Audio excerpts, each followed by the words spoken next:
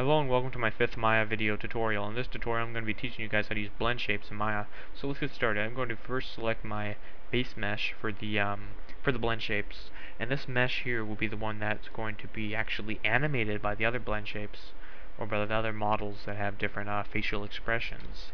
So let's just hit Shift D and duplicate this about twice. I could duplicate it like 30 times and have 30 different blend shapes for this model here. But I'm going to change around the expressions of the faces. I want to change around that way. Let's get on the inside here and give it a frown like that. That should look okay for now. Let's make this one's jaw kind of drop.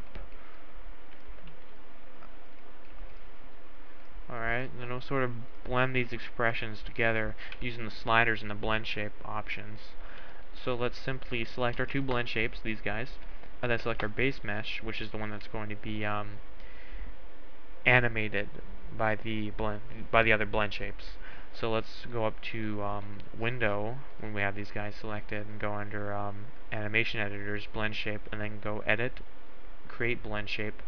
And now I have two sliders created here because I have two blend shapes.